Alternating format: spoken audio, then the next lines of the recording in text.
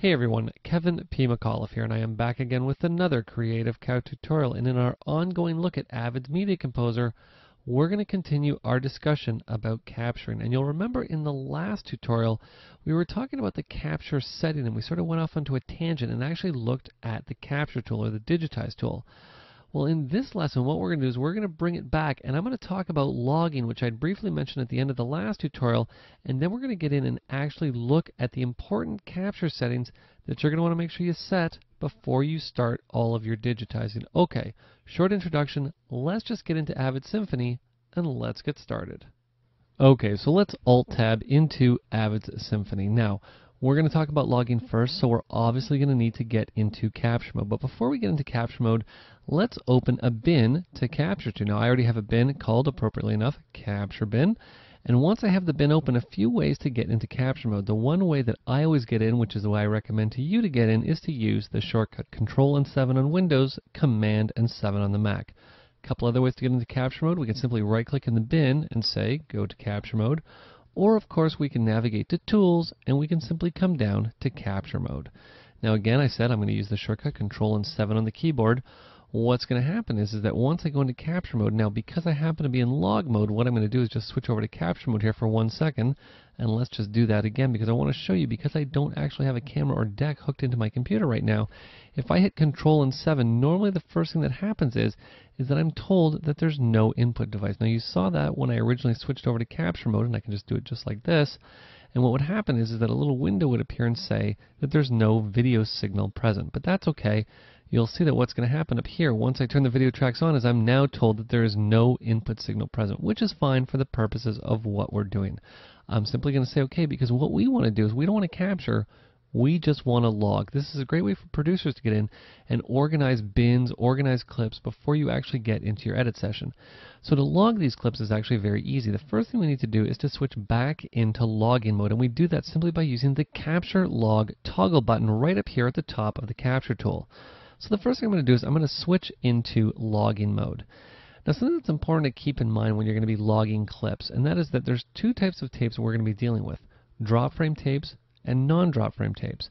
And what's important to also keep in mind is that once you assign a tape to be logged, what's going to happen is that Symphony or Media Composer is going to remember whether that tape is drop or non-drop, and you cannot switch that tape without actually going in and creating a new tape called 001 DF for drop frame, 001 NDF for non-drop frame. So how do we actually tell Symphony what mode we want to digitize in, non-drop or drop? Well, you'd actually think that it would be in the capture settings, but it's not. What we're going to do is head on over to the settings, and we're actually going to come down to the deck preferences. You're going to see inside deck preferences, the very first option we have is when the deck contains no tape or drop frame cannot be detected, set the timecode to non-drop. Now, in most cases, this defaults to drop, but I always like to log in non-drop because that is how I record with my camera. You'll see the next option we have is to allow assemble editing and crash recording for digital cut. Now, we're going to get to digital cuts in later tutorials. You'll see that also as a deck preference, we have the stop key, pauses the deck. We can shuttle, which will hold the speed. Now, what does that mean? Well, I'm just going to move the deck preferences out of the way for 1 second. Right down here at the bottom of the capture tool, you'll see I actually have the shuttle tool right here. If I was to take this and I had a camera or deck hooked up, if I was to drag over to about here to fast forward and let go, if I had the shuttle hold speed option selected, that shuttle bar would stay right there and the tape would continue to digitize. I don't like working like that. That's why I always leave this deselected. You'll see I can stop any paused decks when quitting. I can pull the deck during digital cut, and I can also relax coincident point detection. Now the question is, what exactly does that mean? Well, you know what, if you know what that means, you can feel free to drop me a line at kevinpmcauliffe@gmail.com, because to be perfectly honest, I never have that checked, because in 15 years of editing in Media Composer / Symphony, I've never turned it on. So I'm going to leave that as off because, like I said, I've never needed it, and I've captured from just about every deck you could ever possibly imagine. And you'll see down here at the bottom, we can also add capture offsets for DV capturing if you happen to be doing that. What I'm going to do now is simply say OK, and by making sure that those preferences are set correctly, now I'm going to be logging in non-drop frame. So let's get this set up to actually log. The first thing I'm going to need to do is to get in and actually assign some channels to be logged. Well, normally what you're going to do when you log is actually select video, audio 1, and audio 2.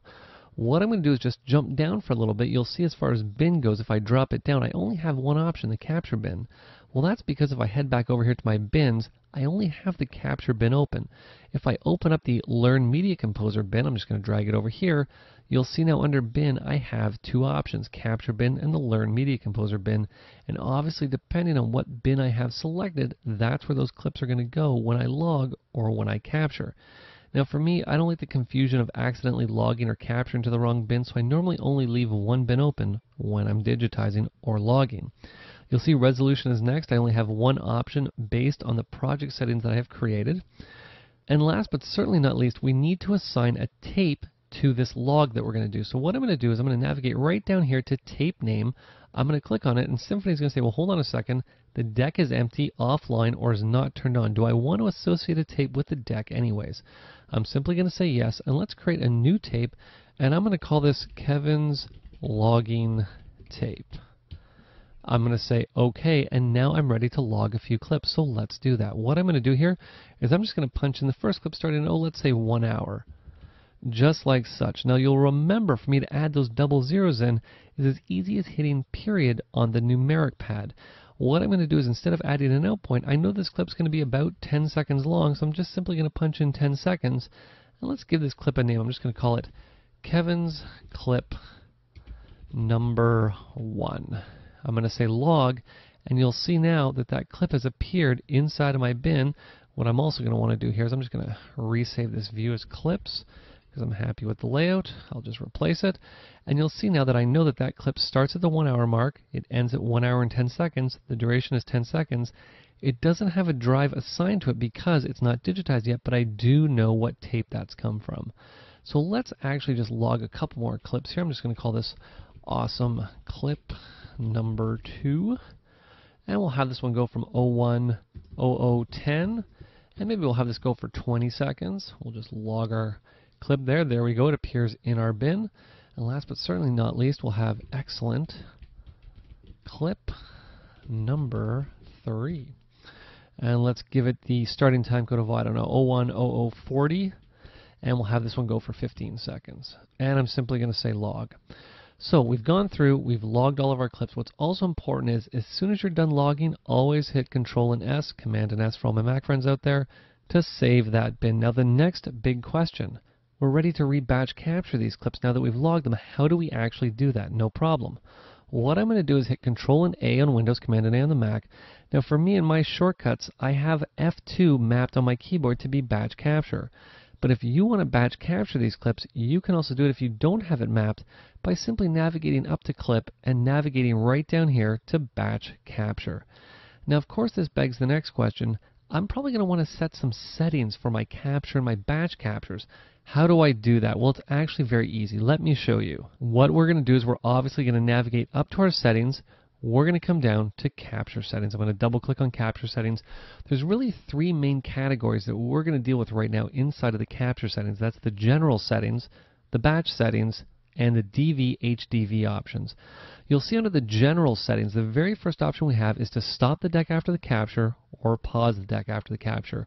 I normally like to pause the deck. That way if there's any loop through, I know I'm not going to get any feedback in my edit suite.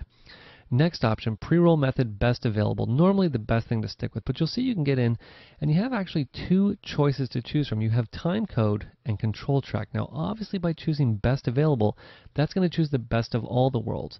Now why would you want to use control track over time code? Capturing via control track is a great way for you to get in and re-batch capture clips that may start right after a timecode break that in most cases would be impossible to re-batch capture. This is how you're going to do it very quickly and very easily. You'll see the next option we have is to force unique clip names. We can activate the bin window after capture, basically just meaning once your capture is done, that bin is going to become active. Now I can't click on it because obviously I have the capture settings open, but you get what I mean. Next option, spacebar stops capture. We can obviously capture across timecode breaks. We can stop the capture if a bad frame is detected, and we can ignore detected media read errors if we wanted to, but in most cases I like to know about those. You'll see next, capture a single frame of video only, not what we want to do, so we'll leave that deselected. We'll want Media Composer to ask us before discarding the canceled clip, and this next one is a big one. What's going to happen if I have this next option checked to ask for a name when a new tape is seen? Basically what that means is that if I've been digitizing, or logging, all of a sudden I realize, you know what, I'm done this tape, I've got everything I need off it, let's switch tapes. As soon as I hit eject on that deck and I put a new tape in, Media Composer is immediately going to say, hold on a second, you've put a new tape in, give me a name for that tape. This way you don't accidentally start logging clips with the wrong tape name. That's the last thing that you're going to want to do. Now, if you happen to have a client monitor, you can also have Media Composer or Symphony display the incoming video in the client monitor, and you can have it pause the deck while logging. Now let's take a look at the batch settings that we have here as well. First choice we have, do you want to optimize for disk space or optimize for batch speed? Well, these days disk space is not really too relevant because you can get 2 terabyte, 3 terabyte, 4 terabyte drive arrays, and you can be digitizing just tons and tons of media. What we want to do is always optimize for batch speed. Another great favorite setting of mine is if a drive happens to be getting very full, you can have Media Composer or Symphony automatically switch to the emptiest drive if the current one is full. You can have it rewind the tape when it's finished. It can eject the tape when it's finished. And what I always like to do is log errors to the console and to continue capturing. Now to get into the console, very simple. Control and 6 for all you Windows users, Command and 6 for all you Mac users. We're going to get more into the console in a later tutorial. Now these next 4 options are exceptionally important. The very first one, capture the tracks logged for each clip. You'll remember, I'll just slide my capture settings over here. When I first logged these clips, I came in and I set video, audio 1, and audio 2 when I logged. With this selected, because I had those 3 channels selected when I logged the clips, that's what it's going to capture. If I deselect that, what's going to happen is that once I select these clips to redigitize, whatever I have selected in the capture tool, when I hit batch capture, so let's just say I have video only selected, that's all that'll be recaptured. So that's just something to keep in mind. It's great if you realize, oh, you know what, I logged all those clips, but I forgot to add the audio. You know what? I can actually do that while I'm digitizing. Now the same applies for the sample rate. If you happen to log the sample rate, you can use that, or you can have the sample rate captured as whatever you want. Same with the audio bit depth. And same with the video compression log for each clip. Now video compression is obviously the resolution. Now in this project, not really too relevant. I only had one resolution to choose from, but depending on the type of capture card you have, you might have 5, 6, 7, 8, 10, 15 different resolutions to choose from. So this obviously gets to be very important. You may have accidentally logged them as, HDV 720p, but you realize you want to digitize them as DNX 145, even though we're obviously talking about 2 different types of formats. We're talking about 1080 versus 720p, but I'm just using it as an example. You might just want to get in and log it as whatever, and then worry about it after the fact. So that's why you'll notice, really, only the captured tracks logged for each clip is selected. This way you can get in and change the resolution right before you capture. Now I said really the last section you're going to want to worry about in here is the DV and HDV options. I know that that's the way most people that are watching this tutorial are going to be capturing. You'll see that we can get in and add DV and HDV scene extraction to add markers, add subclips, or add both, and you can even enable detection of small timecode breaks. Okay, so in our next tutorial, we're going to take a look at composer settings, and we're also going to get in and take a look at the preview and record windows, and you're going to see how you're going to be able to get as much information as possible, more information than you thought you might ever need, out of these 2 windows very quickly and very easily. So if you have any questions, you have any comments, or you have any tutorial requests, you can send them to kevinpmcauliffe@gmail.com. This has been Kevin P. McAuliffe. Thanks a lot for watching.